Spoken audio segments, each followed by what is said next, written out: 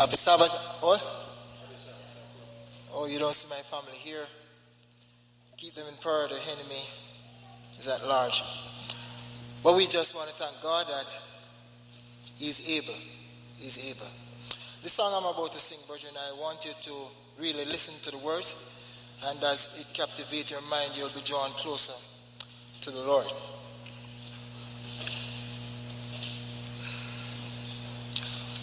Why should I feel discouraged? Why should the shadows come? Why should my heart be lonely and long for heaven's home when Jesus is my portion, my constant friend is He. His eyes are on the sparrow, and I know He watches me. I sing because I'm happy. I sing because I'm free, for His eyes are on the sparrow, and I know He watches me. Let not your heart be troubled. His tender words I hear, and resting on His goodness, I lose my doubt and fear. Though by the path He leadeth, but one step I may see. Oh, His eyes are on the sparrow, and I know He watches me. I sing because I'm happy. I sing because I'm free, for His eyes are on the sparrow, and I know He watches me. Whenever I am tempted, whenever clouds arise, when songs give place to sighing, when hope within me dies, I draw the closer to Him. From cares He sets me free, for His eyes are on the sparrow, and I know He watches me. I sing because I'm happy. I sing because I'm free, for His eyes are on the sparrow, and I know He watches me. I sing because I'm happy. I sing because I'm free, for His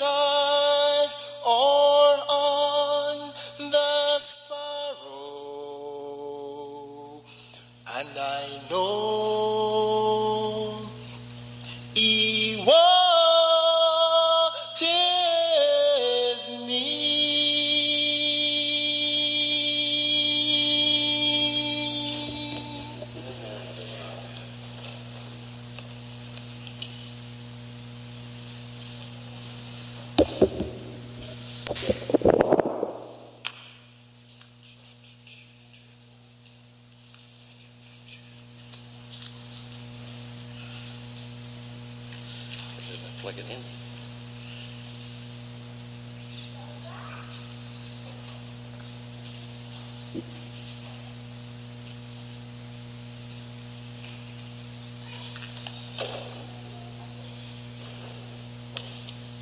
It's working.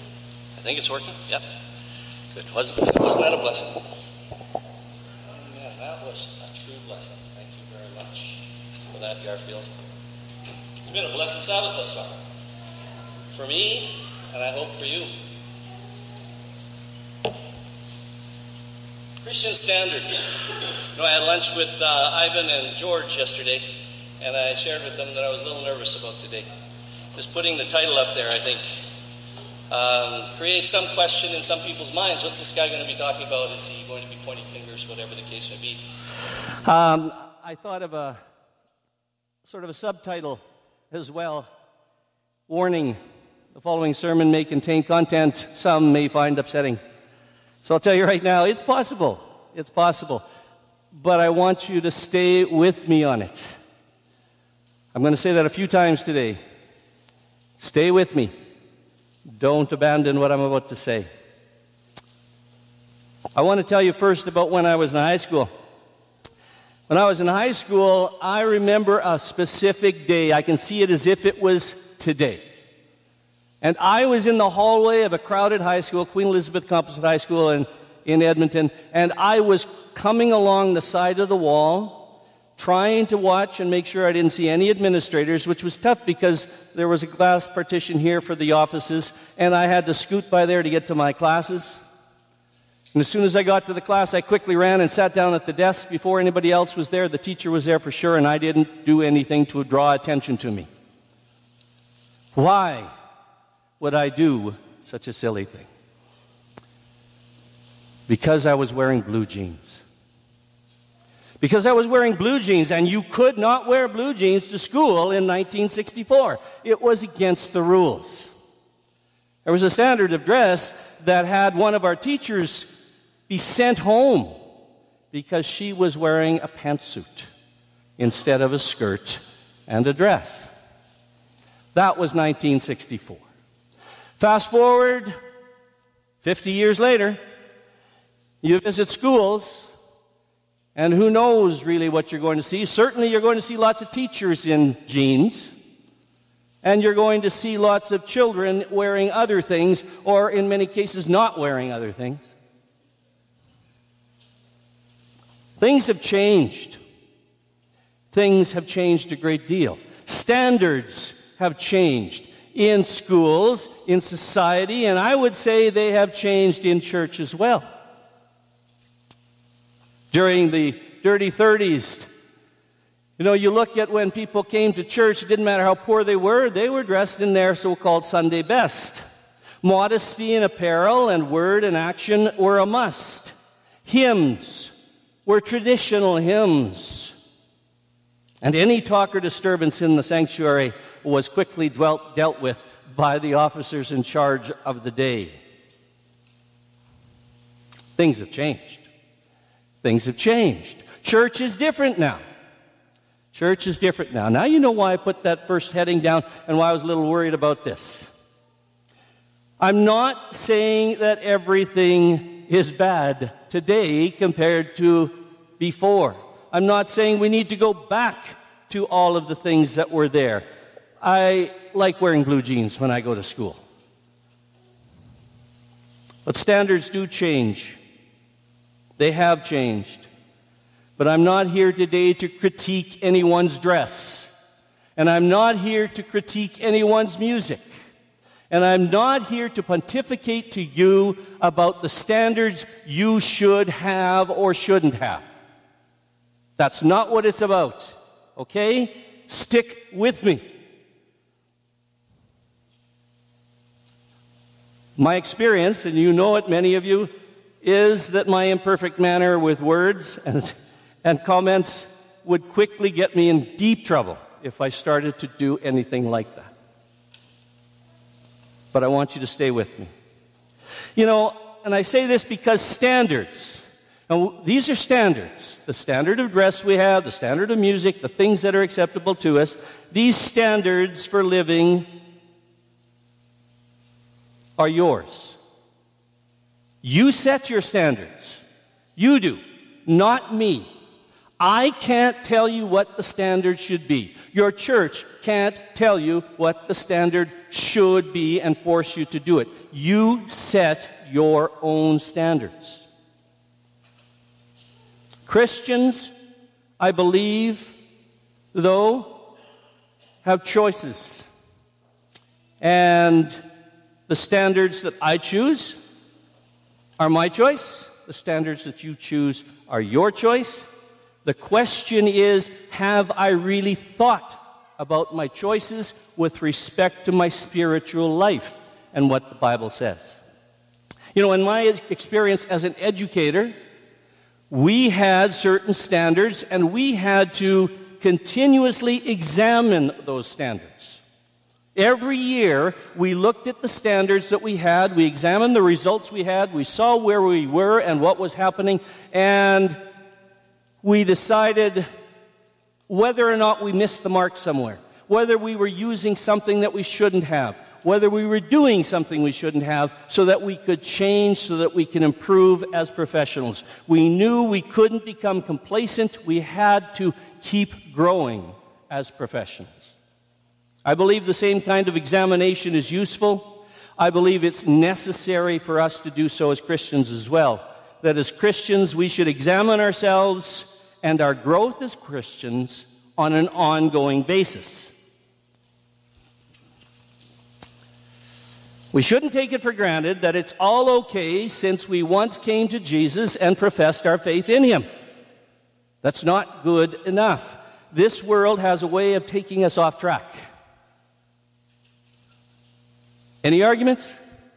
This world has a way of taking us off track and checking on our standards now and again. How we live our lives as Christians can ensure we stay on that path that we want to, that we saw that was so good when we came to Christ in the first place. You know, 2 Corinthians 13:5 says, "Examine yourselves as to whether you are in the faith." Test yourself, that scripture says. So as with my experience in education, if I can't see evidence of growth in my Christian walk, chances are that I'm standing still in my Christian walk. And if so, I am not going to reach the goal that I had in mind when I first recognized Jesus as my Savior and claimed Him as my Savior.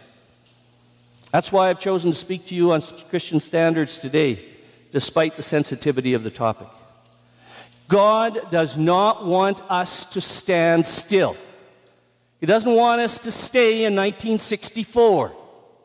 He wants us to keep on moving.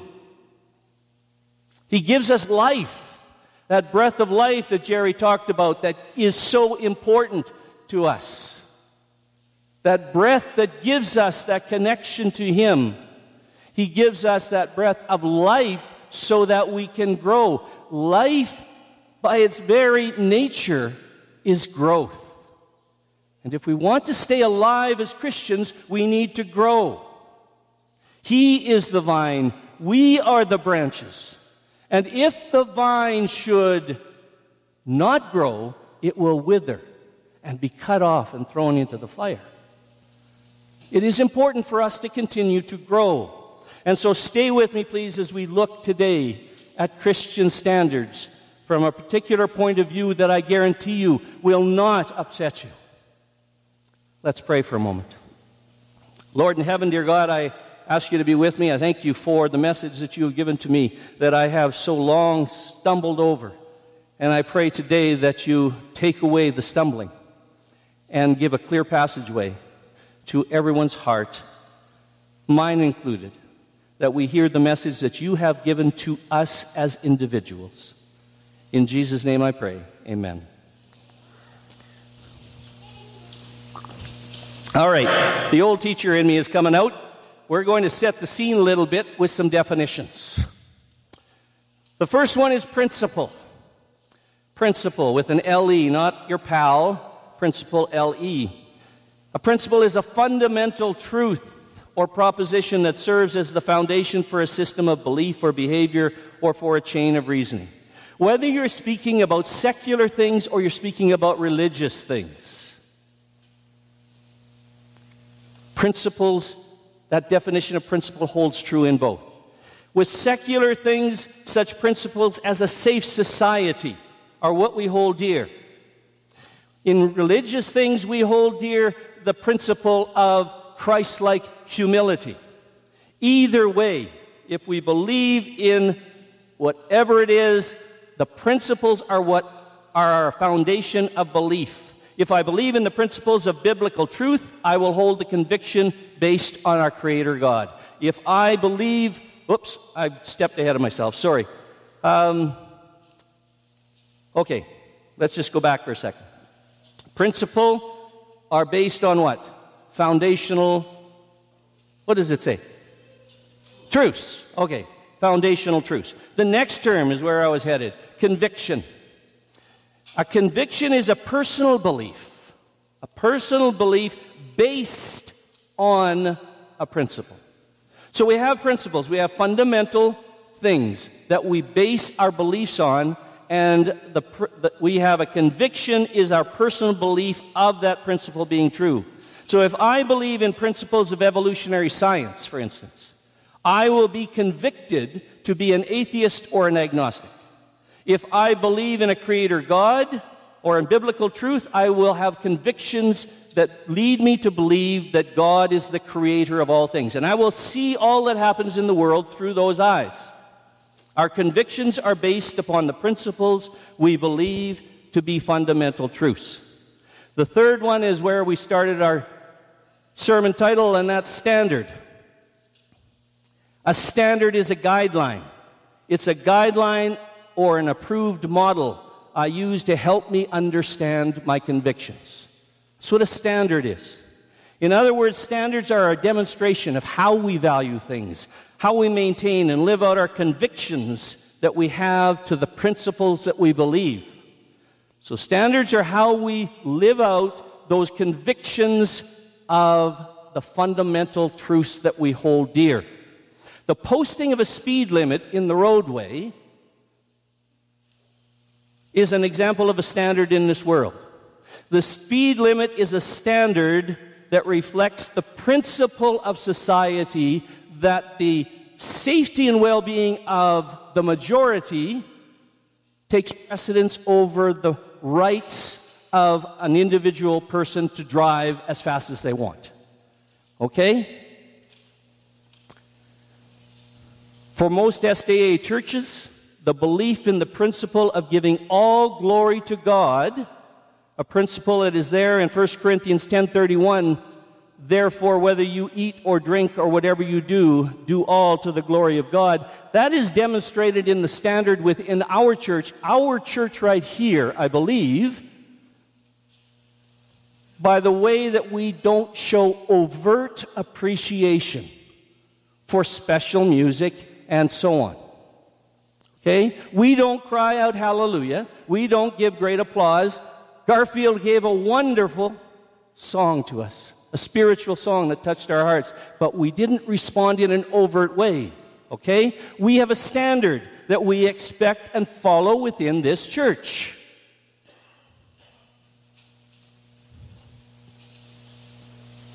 Standards are essential. You can't maintain principles without having standards. However, standards do change. Remember the genes. Standards change. Many worshipful, very worshipful SDA churches in this world today have a standard far different from our own. I've been to some. It may not be where I'm comfortable because of the way that I have been brought up within this church in the last so many years. But it's a standard that they have, and it's worshipful, and it's acceptable to them. So standards are set to do what? To help maintain our convictions, which are based on our fundamental truths, the principles of the Bible. The question that I have begun to ask myself, and I invite each of you to do likewise. Oh, I forgot preferences. This is an important one. I forgot preferences. The final definition. a greater liking for one alternative over another or others. Possibly, but not necessarily based on principles. So preferences come easily. They change easily. And they represent simply what we like, what we feel we need at the time. So the question that I have is, am I living my life by standards that are based on and adhere to biblical principles? Biblical principles.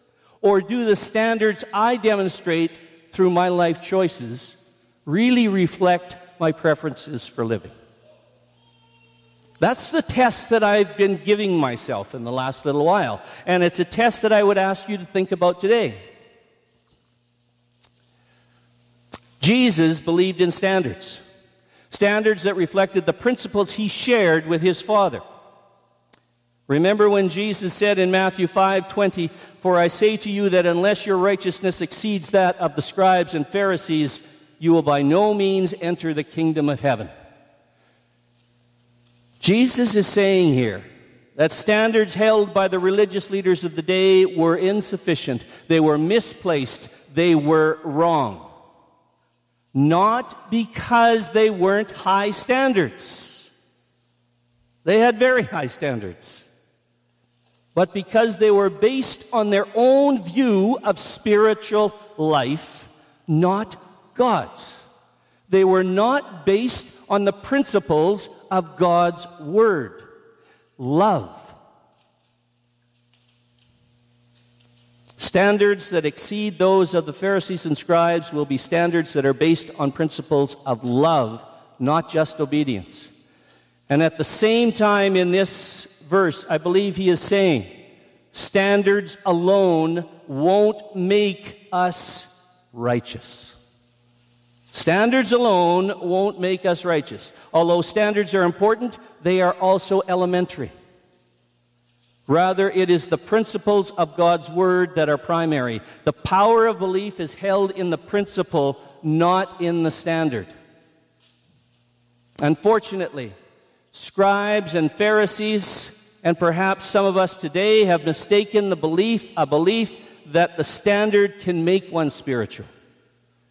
You know, wearing blue jeans made me a good student in 1964, according to the administration. Standards and belief to some are equated to spirituality. Jesus said in Matthew 23:28, the Pharisees appeared outwardly righteous, but within were full of hypocrisy and lawlessness. They had high standards. They may have followed all 613 rules and standards of the day that they had set down, but even that could not make them righteous. And today, a hip-hop gangbanger does not become godly because somebody pulls up his pants, turns his hat around, and teaches him how to use the language properly. A prostitute doesn't become spiritual because she puts on a modest dress. A Hell's Angel biker doesn't become righteous by putting on a white shirt and tie and a wool suit and giving up his Harley Davidson. It doesn't happen that way. Spiritual people have standards, but standards do not make us spiritual. Standards don't make us spiritual. We become spiritual only when we allow Jesus to lead in our Christian walk. And it is in that walk with Jesus that we become convicted of his principles for life, and thereby determine what the proper standards for life should be. It is that walk that we become convicted of the need to maintain standards that reflect and nurture our relationship with God. And make no mistake, your walk with Jesus must involve a well-worn path through the Word of God. Hearing about Jesus is one thing. Hearing about Jesus is one thing, but being with him, getting to know him as a trusted friend by spending time with him in the Bible is another. The Bible contains many principles God has given through his inspired word. Principles that are intended to help us understand him and to understand his love an incomprehensible love for us, and to lead us along that road to sanctification. Principles that, if we allow them to convict our souls, will lead us to live lives by standards that reflect those principles. This morning, I'm going to take a very quick look at one biblical principle of God. One principle that He has put in His Bible.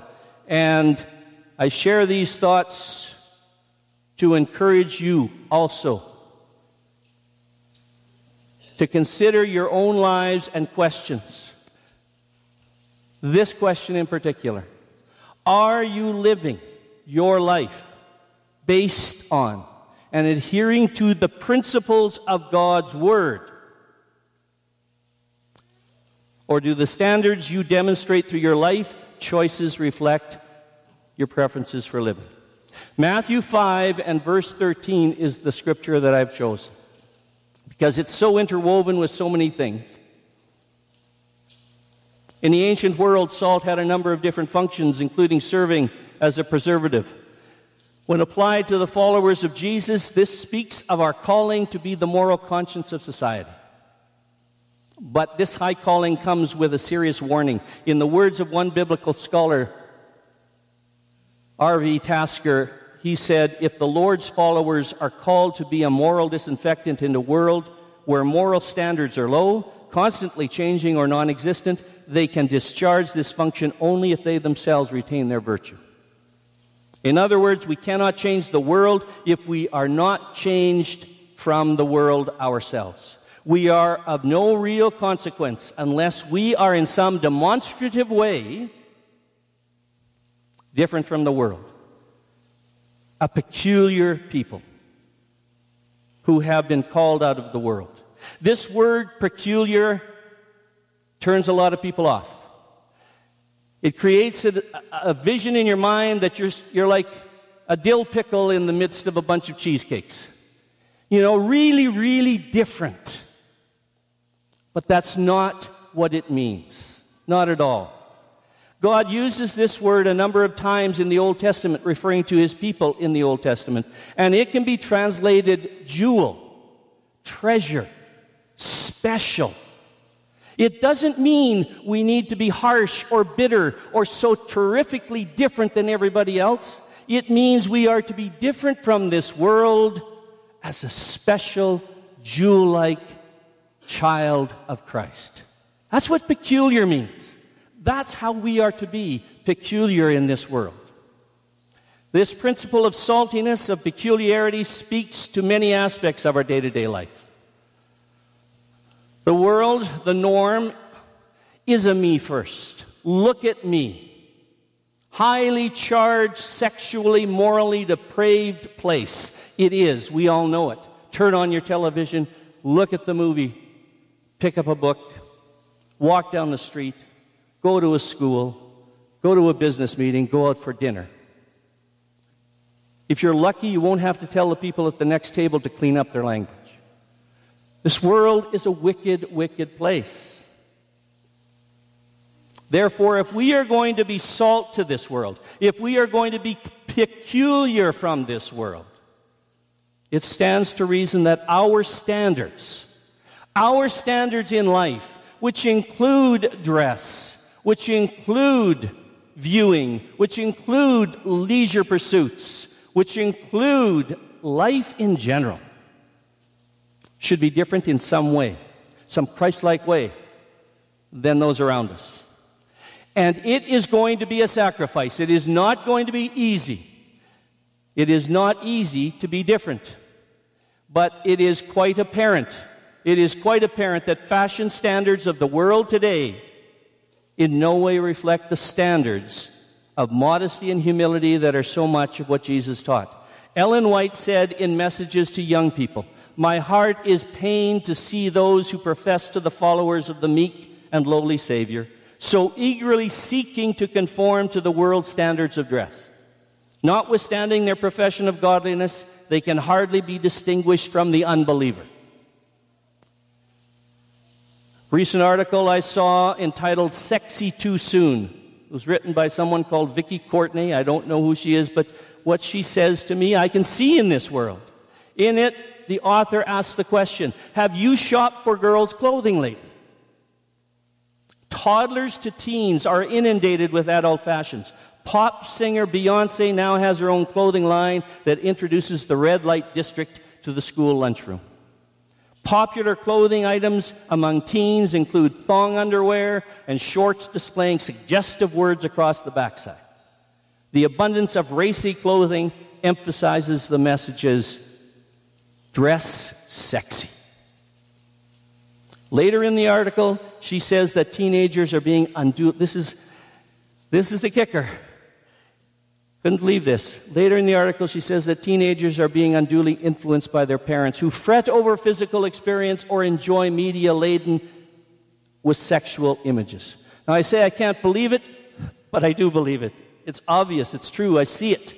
I've seen it with those people in my own family. I've seen it with myself at times. Parents are setting the example. What does God say about appearance? Jerry talked about 1 Samuel and the choosing of the first king. In 1 Samuel 16:7, the Lord says he sees man not as man sees. Man looks on the outward appearance, but the Lord looks on the heart. It's not the outward appearance. 1 John 2:16, for all that is in the world, the desires of the flesh and desire of the eyes and the pride of possessions is not from the Father, but is from the world. And Ellen White in Adventist Home, page 334, says, I appeal to you as followers of Christ, cherish the precious, priceless gem of modesty. This will guard virtue. I wonder at times as our adherence to the principles of modesty and humility, which are enclosed, encapsulated, enshrined in the Word of God, are those principles that God has given us given way to the preferences we have to fit in and feel good about ourselves? Does our standard of dress demonstrate our saltiness, our difference from the world, as special as jewels of Christ? Or does it more so demonstrate our sweetness, our comeliness to this world? Philippians 4:8. Oh, I think I've forgotten a couple things here. I'd have to touch it. There we go. Philippians 4:8. Finally, brothers, whatever is true, whatever is honorable, whatever is just, whatever is pure, whatever is lovely, whatever is commendable, if there is any moral excellence and if there is any praise, dwell on these things. Dwell on these things. The genesis for this sermon came because I have a struggle in my life. I love to read good detective mystery stories, especially those that are set in places where I've lived or traveled, in Yorkshire or in England or in South Africa or wherever it is. If I have a detective mystery story that is set in those places, it adds to it, and I like those things. There are some great authors that write wonderful, intriguing, suspenseful novels, and I've enjoyed them for a long time. I also enjoy good mystery films, especially the detective kind. So I like Endeavour. I like the old Morse series. I like Inspector Lewis on Masterpiece Mystery. And Miss Marple. I enjoy watching those things.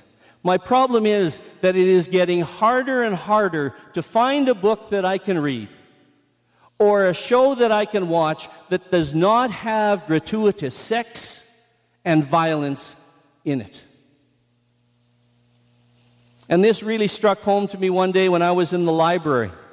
It's been bothering me. The Lord has been speaking to me for some time, but I was in the library once a little while ago, and I saw one of you there. I won't say who. You know what my first inclination was? It was to cover the book that I was looking at the time. That was the first thing I thought of. Not to say hello, but to cover the book. Why? Because I knew that this author wrote with inclusions of sex and language that were really inappropriate, that I used to just skim over. And I felt there was something wrong. I couldn't let that be seen. It was then that I realized that I knew in my heart it was wrong to spend my time with such things. When God has given me His Word, the Word of His prophet, and so many other good and honorable things to read and to watch. My standards began to change at that time. Does this mean that I am going to give up entirely reading fiction and watching television? No, I'll tell you that right now. But surely it means that I can choose with much more care. There are many people who write relaxing, good things that I could be interested in, shows that I could watch, that I could be interested in, but they don't include some of those things. Harder to find, but I can make my choice. Through the grace and power of God, my standards for what I read and what I watch have, in fact, changed. If ye then be risen with Christ, seek those things which are above. Set your affection on things above, not on things on the earth. Colossians 3.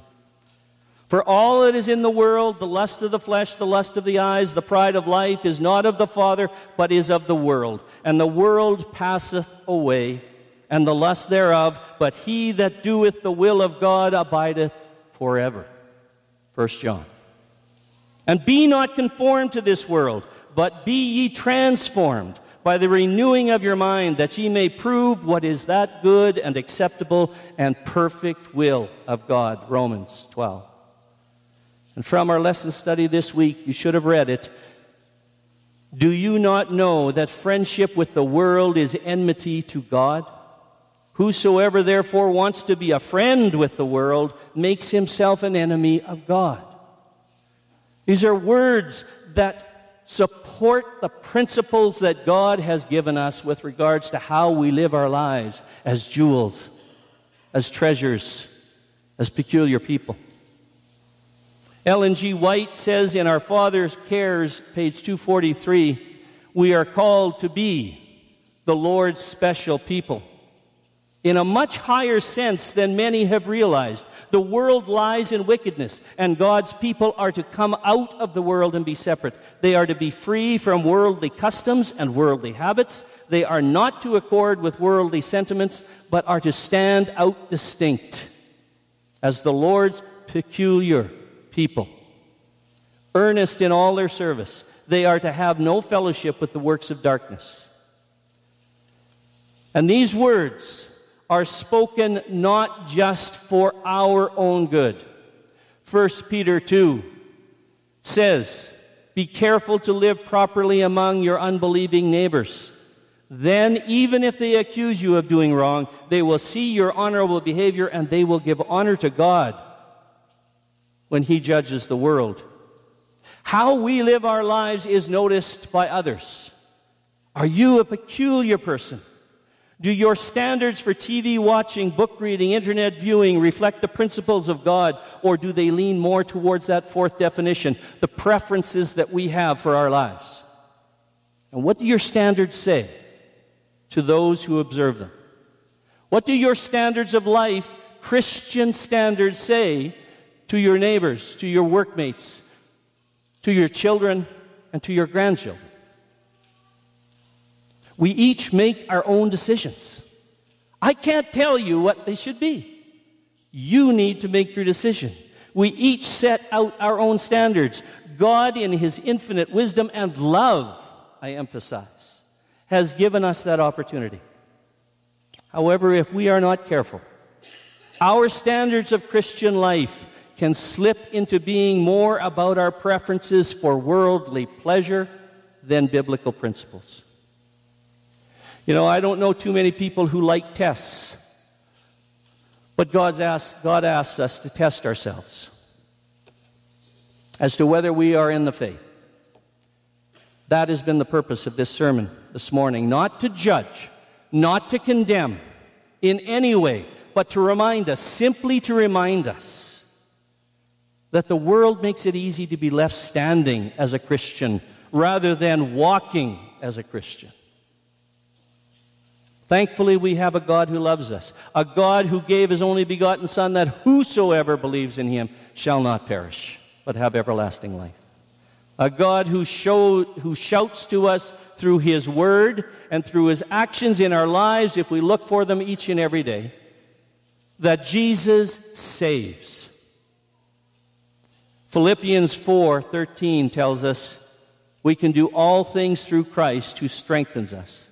The same power by which the world was created, pure and sinless. The same power is the power Jesus is willing to put to work in your heart, in my heart, to help us in that walk.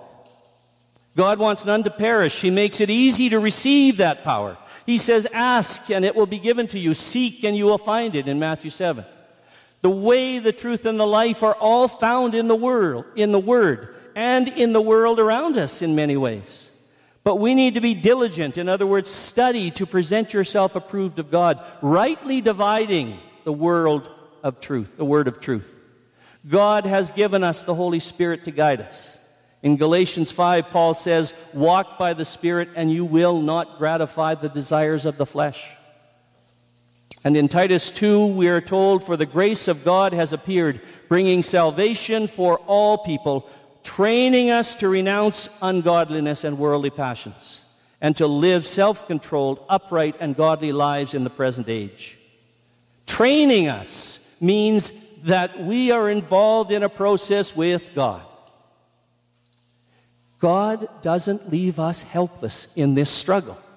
It is a struggle that I suffer from, and I believe that all of us do. But He doesn't leave us helpless. God is with us. Now is the time to examine the standards of our lives. Now is the time to look at the standards we have. Do we live by the principles of the Word of God? Am I really doing it in what I do in my life? Walk while you have the light, lest the darkness overtake you. John 12:35. If you abide in the Word, you shall know the truth, and the truth shall make you free. John 8. Do you want to be free this morning? Do you want to be free this morning? Then I encourage you to examine yourself. Forgot to put those statistics on the board, but you can see them now. Examine yourself. Examine your family and your life and the way that you set your standards and the way that you live. And I encourage you to examine yourself to God's Word and hold fast to the principles for Christian standards that you find within the Word of God. And then we know for sure that Jesus saves, and we'll be part of that great day. Let's turn to number 340 in our hymnal, Jesus Saves.